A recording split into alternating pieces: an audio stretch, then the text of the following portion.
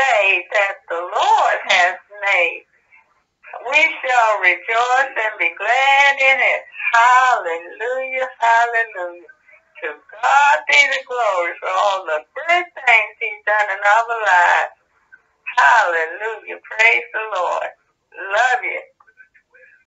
Hey everybody, Happy New Year. This is our first Bible study. So excited about it on the 3rd of January. This is part B, as what we are focusing on. And one of the key scriptures to start off with is Isaiah 61, verse 1. And it says, arise and shine, for the light is come, and the glory of the Lord has risen upon thee. We as the body of Christ, the glory of God, 2021, let the glory of God rise on us. Let the glory of God shine on us. And let us go ahead and be effective witness, because that is our job. That's our responsibility. We've been called to preach the gospel. And if we're going to let our light shine, we need to let our light shine according to the characteristics of Jesus. People need to see less of us and more of him. And the guarantee, though, is that when you know God is working with you to be effective witness, and working with you to be able to defeat the challenges and the mountains that comes in our life. We got some mountains in 2021. We just came from 2020. So therefore, we know that just like he brought us through 2020, 2021, God's going to be with us. God got our back, and God's going to be a blessing. He's going to be a blessing for you. So let the light shine on you. Rise and shine, saints, for the glory of the Lord. The glory of the Lord is risen upon you. Amen? All right, I hope you enjoyed the video. Be blessed. Bye-bye. If we don't have that, then we're pretty much worthless, because it says that that faith worketh by love. Yes, sir.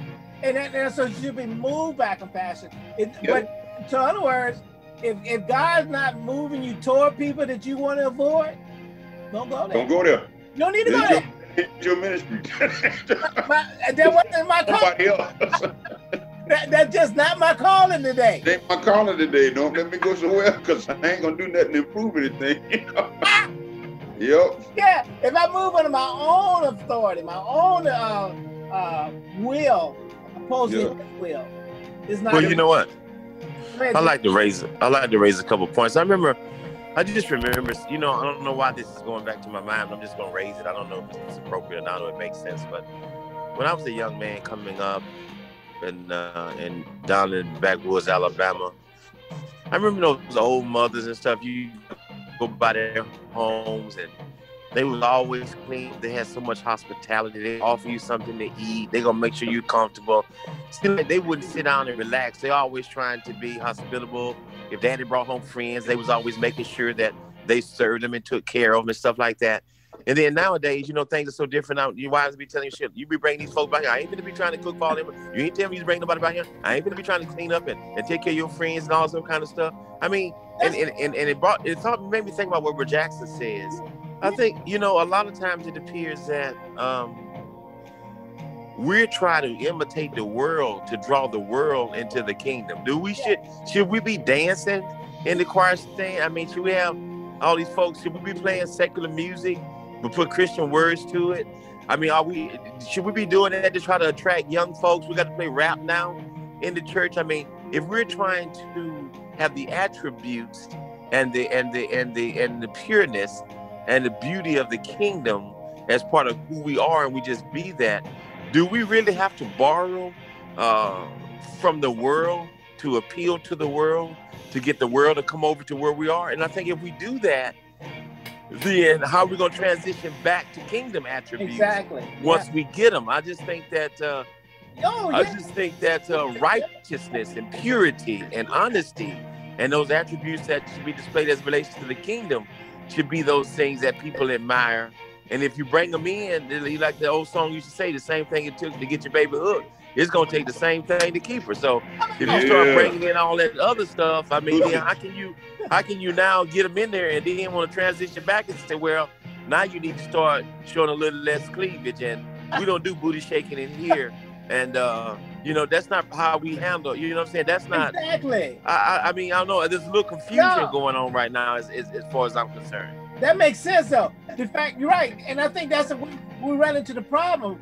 You know, in Chinatown, I'm just use the example, they're not for. When you walk into Chinatown, is anybody making you put on the clothing that the people have for Chinatown?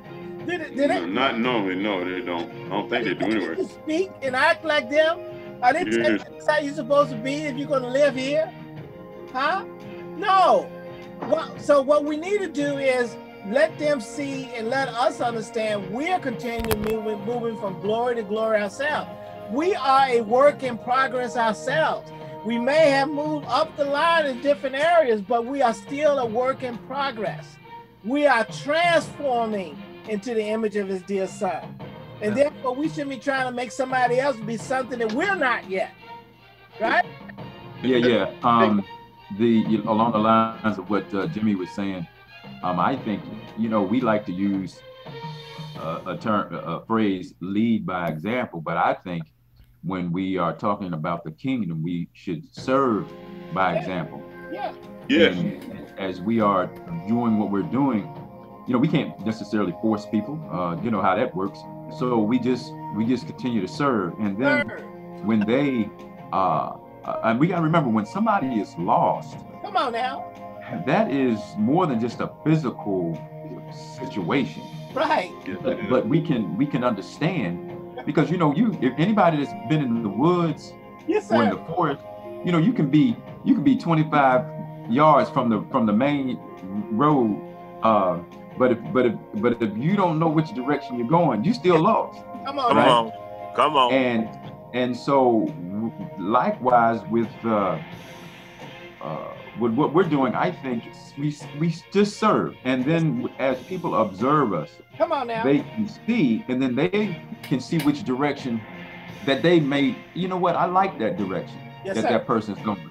Yes, sir. And I'm going to do that, and then the next thing you know, they're part of the family. Come on now. But then there are those who maybe they don't want to be found, and that's the thing about when we listening to the word, when Jesus said, I'm here for the lost.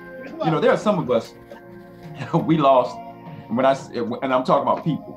Yes, you know what? Look, I don't want to be found. I want to be right where I'm at. Yeah. I want to, and then I want to be able to complain. I want to have angst. I want to have anger. I want to be able to, And so you just, you know what? You're lost. But what we should do is continue to serve and see, and that's where, we talk about being despitefully used and this and that and the other. Now, I'm not saying being a fool. Don't misunderstand what I'm saying. It's just that, we like we learned in the military. Hey, look, you got a troop that don't want to act right. We don't set them up for failure. We continue to set them up for success. And then if you just mess up, that's on you. It's not because I did that to you. And that's what I think that that's one of the things that I think we need to do. The other thing I want to mention is, Jesus, and correct me if I'm wrong, but I think that he was a welcoming and is a welcoming spirit. Right. So when we are out and about and we're doing whatever it is that we're doing, we got to maybe pay attention or be mindful of the atmosphere, the aura that we present to people. Right. Because when we're, and I've actually played this little, I don't know if you would call it a game, but I've been out and about, and I put on the mean mug, and you know what? I get that mean mug reaction from people. Hey, they don't want to, and then I put on that smile, or I put on, the spirit, and I get a different reaction from people, And I think that, again, that's part of that meekness and that humbleness. Yes, sir. And that,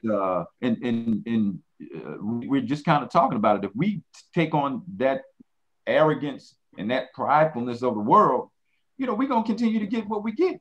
Come on, and we should expect anything else, That's true. And